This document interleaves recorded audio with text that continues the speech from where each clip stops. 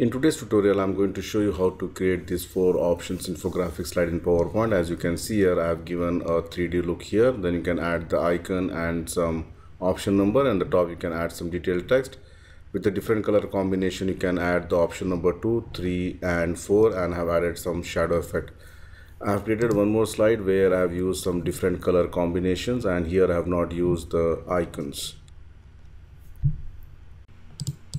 Please share, like and subscribe my channel, and the only channel on YouTube for PowerPoint where you can get 1000 plus free templates absolutely free. And I have provided the link on the video description section of each video, and you can support my channel through PayPal or Patreon. So let's start the tutorial. Add a new slide and change the background to any light color background. Then go to the view, enable the guides, then go to insert shapes. From the basic shapes, I'm going to choose the oval shape. Just click it here, shape outline, make it no outline. Then right mouse click, go to the format shape and increase the transparency level to 30%. And then the height and width I'm going to give as 2.7. Alright, and then I'm going to put this exactly on the top part here in the center. Once this is done, I'm going to duplicate this by holding the Ctrl Shift key and bring it down.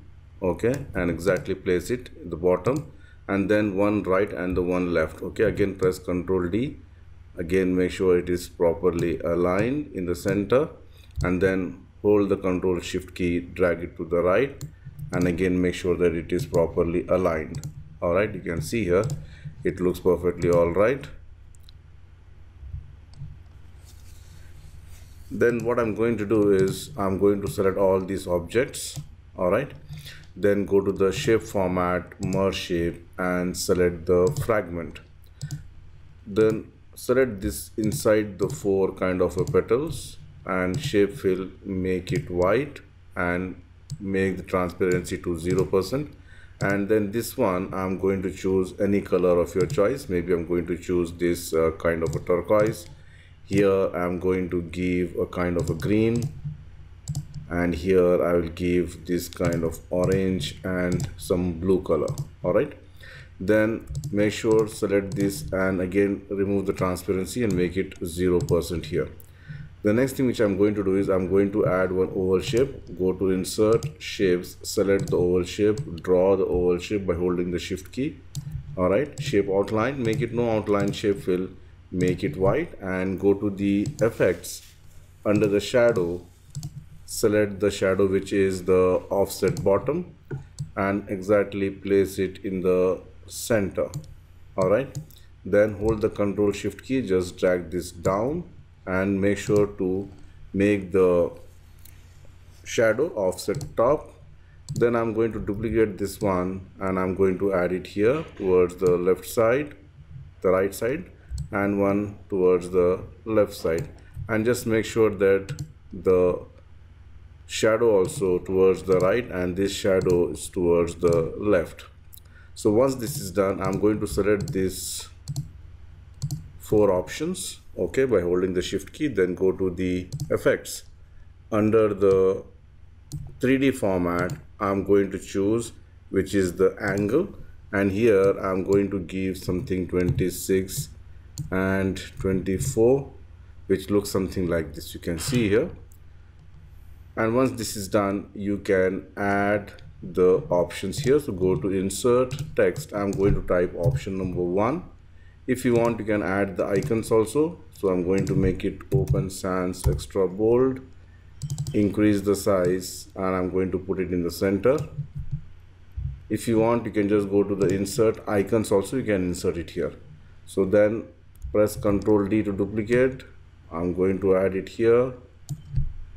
All right, then select this one, hold the Ctrl Shift key, just drag this down, and select this one, hold the Ctrl Shift key and drag it towards the left side. So let me just change these numbers now. This is 1, 2, 3 and 4. As I said, if you want to add some icons or some different text also, you can add it here. So in the last one, which I'm going to add the detailed text, and before that one I'm going to add some shadow effect. For that, go to insert oval shape, select the oval shape, Shape outline, no outline. Shape fill, I'm going to set with black. Increase the transparency.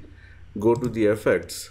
Under the soft edges, increase the size. You can see here I can increase the size further, and then I'm going to add one here. Control D, one more here. Control D, one more here, and Control D, one more here, a little bit, and select all these 4 shadow options and send this to back. Alright, so it looks something like this. Again, if you want, you can just arrange the shadows, and then go to the insert text box, equals LOREM within brackets 1. I don't want this much large text. I'm going to delete this, reduce the font size, and then I'm going to put it here 1. Hold the Control Shift key, put it to the left side and make sure it is the right align.